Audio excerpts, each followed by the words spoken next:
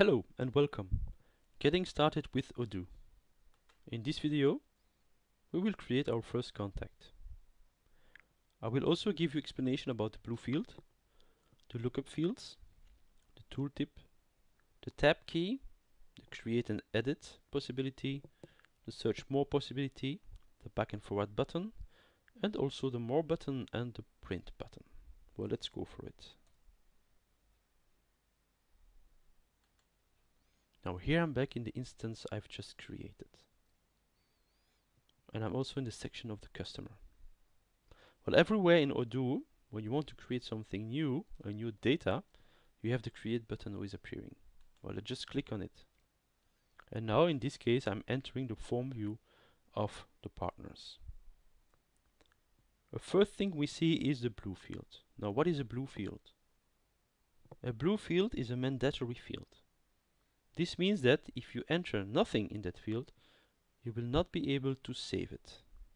So let's start with entering a name, a company name. I will just select is a company. We will talk about it later in CRM videos. Next point are different type of lookup fields. How you can recognize the most of the lookup fields? Well, actually, in those fields you see an arrow. When you click on the drop down, you see here that we have different choices. Well, this lookup field, the tags field, is actually a many-to-many type of lookup field. This means that I can select more than one possibility for that field. For example, here, voila, I've selected the IT service and corporate. And that's one type of lookup field. Let's go to another example and go to the countries. As you can see here, this is a many-to-one lookup field. This means that I can select out of a list of different countries and add one country for that company. What do we see beneath are two different options. First, the search more. Well, what's that?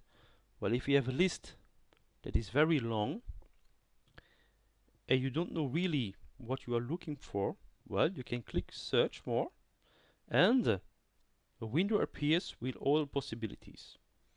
And we use here actually the search option to find what we would like to have. For example, I'm going to enter two letters, FR, France, and now you can see here that Odoo proposes me some possibilities. Well, I can just now select one by just clicking on it and make it appear in the field.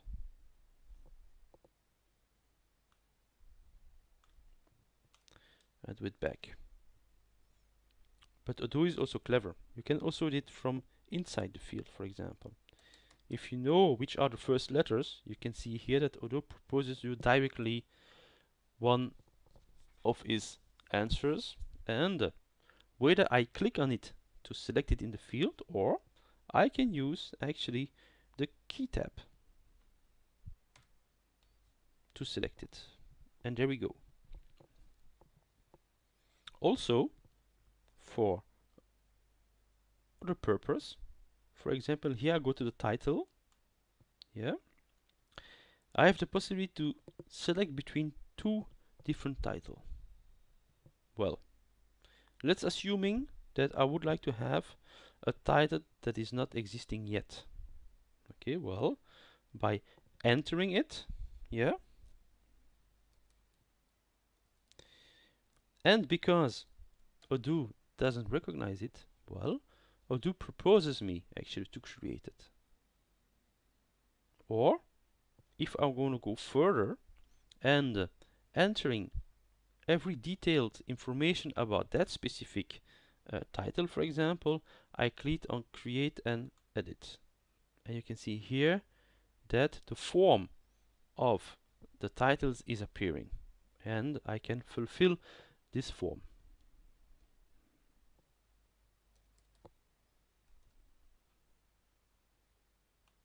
Click on save.